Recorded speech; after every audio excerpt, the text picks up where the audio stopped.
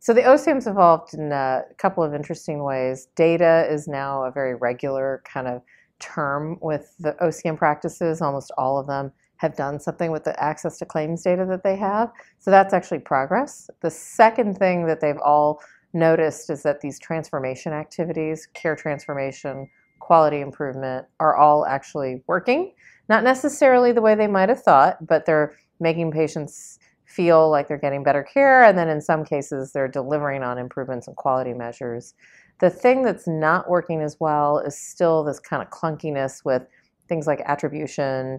It takes a long time. There's a lag in how CMS kind of processes the data about attribution and what we call reconciliation.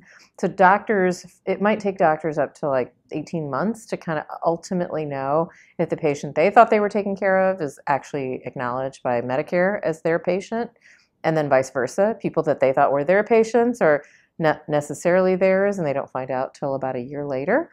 So there's still some clunky things that have to do with how Medicare just processes claims, runs the model.